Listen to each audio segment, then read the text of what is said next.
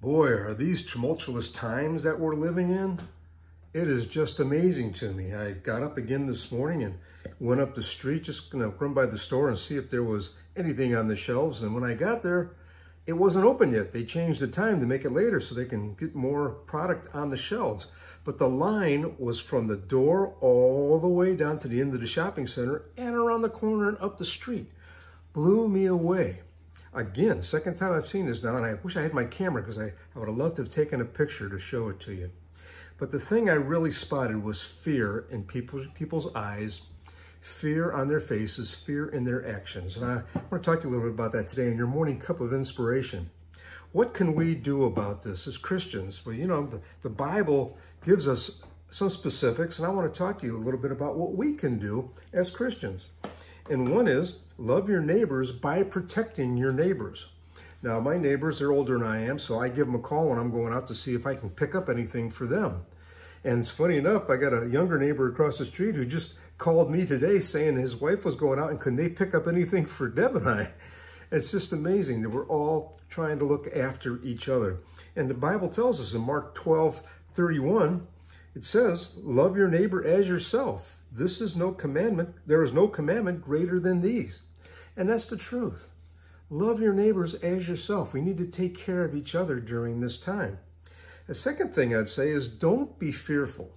God does not want us to be fearful, but be responsible. You know, and that has to do with washing our hands like we're supposed to. Whenever I go out and I come back, even if it's out in the yard, I wash my hands again. I have some sanitizer there when I need it. And the main thing is being responsible and know what I'm doing. If I'm out, if I have to go out, I keep my distance. I've even worn a mask here because everybody's wearing masks here now. But we're doing the responsible things to be careful as to not to spread this virus. And the third is this is what love requires from us during this season right now. And that is what in John 13:34 and 35, where the Bible tells us, a new command I give you, love one another. And we've heard this before.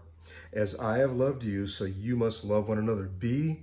By this, everyone will know that you are my disciples if you love one another.